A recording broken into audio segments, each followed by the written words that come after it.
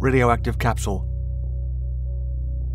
While all of us are aware of the infamous Ukrainian radiation accident at Chernobyl, far fewer of us have heard of the deadly tragedy that silently and slowly befell the inhabitants of an unknowing apartment building in the city of Kramatorsk in Soviet Ukraine. In the late 1970s, residents of Apartment 85 of Building 7 and of the adjacent apartments began to suffer from bizarre health complaints. In 1980, when the apartment in question was occupied by a young family, an 18-year-old woman suddenly and mysteriously died. 2 years after this, the woman's 16-year-old brother suffered a similar fate, and soon after him, their mother also met her demise. Despite these unusual deaths, the mysterious and deadly apartment received little attention. Doctors initially declared that the root of the illness was related to hereditary health issues in the afflicted, but when another young family's son suffered a similar fate after moving into Apartment 85, a full-scale investigation was finally launched. It was determined that all four had died from leukemia. In 1989, after residents, including the father of the most recently deceased boy, urged officials to check local radiation levels, a vial of cesium-137 was discovered, buried within a concrete wall. The wall in which this highly radioactive substance was found was situated directly next to a child's bed. By the time this frightening discovery was made, 4 residents had died of radiation-associated cancer, and another 17 had suffered varying dangerous doses of radiation. While the main concerns were for the health of the victims, the origin to the vial of cesium-137 remained a mystery, until it was later discovered that it had once been part of a radiation-level gauge, which had been lost in the Kramatorsk quarry in the late 1970s. Workers had looked for the deadly capsule for 1 week before officials called off the search. Gravel from this quarry was later used in the construction of Building 7, explaining how the deadly vial made its way into the walls of Apartment 85. Witch bottle. In Victorian England, accusations of witchcraft were rife, and large numbers of innocent individuals were executed for allegedly practicing the dark arts. While little evidence was produced at the time, history has unearthed some sinister finds. Witch bottles were a form of bottled spell used to attract and trap negative energies. While more than 200 of these curious artifacts have been recovered, almost all had been broken or opened, and so historians had struggled to determine precisely what their contents had once been. This was the case until 2019, when a group of contract builders began to dismantle the chimney of an old pub in Watford, England, and made a gruesome discovery. The wax-sealed torpedo-shaped bottle was unopened and appeared to date back to the 1800s. Most bizarrely, the pub, formerly known as the Star and Garter, was the known birthplace of an infamous witch named Angeline Tubbs, who later became known as the Witch of Saratoga. Tubbs was born in the pub around 1761, but moved to Saratoga Springs, New York at the age of 15, where her fortune-telling abilities became well known. Upon close inspection and laboratory analysis, the curious vessel was found to contain fish hooks, human teeth, and a liquid, which, based upon contemporary writings on the subject of witch bottles, is likely to be human urine. When asked to comment on the grisly find, the owner of the building, who opted to remain anonymous, said, "I will probably hide it away again for someone to find in another 100 years or so." Another modern discovery of a witch bottle occurred several years before in Greenwich, where it was found buried upside down. This bottle was dated even earlier, from the 1600s, and contained nail clippings, hair, and metal pins.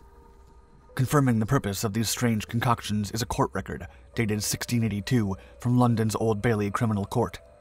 This document contains a recipe for a witch bottle, which was given to a man who believed his wife to be afflicted by some form of witchcraft.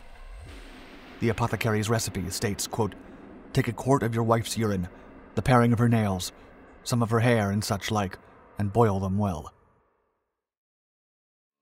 King Henri IV's head. Henri IV ruled as King of France from 1589 to 1610.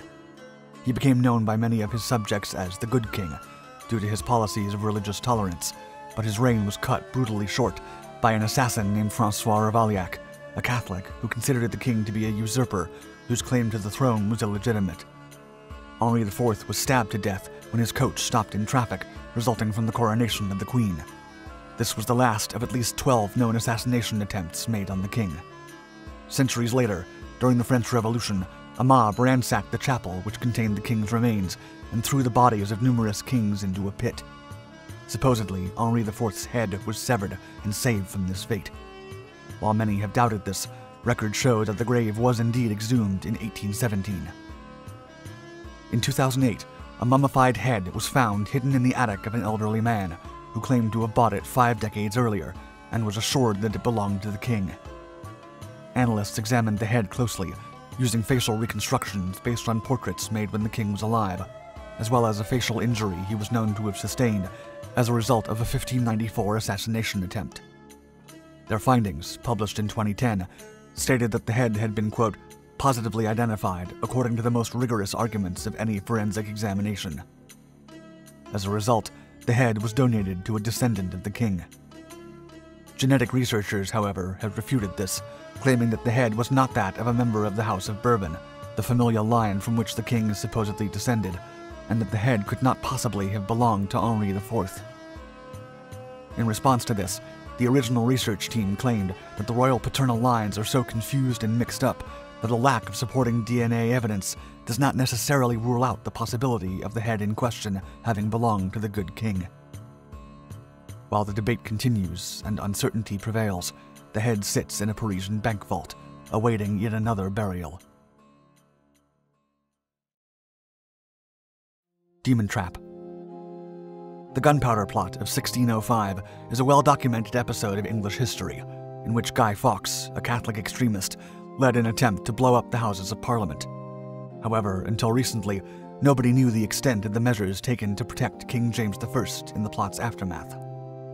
When archaeologists, whose attention was roused during renovation work on a property in Kent, England, discovered a series of scratchings hidden on the underside of floorboards in a room once built to accommodate King James I, their interest was piqued.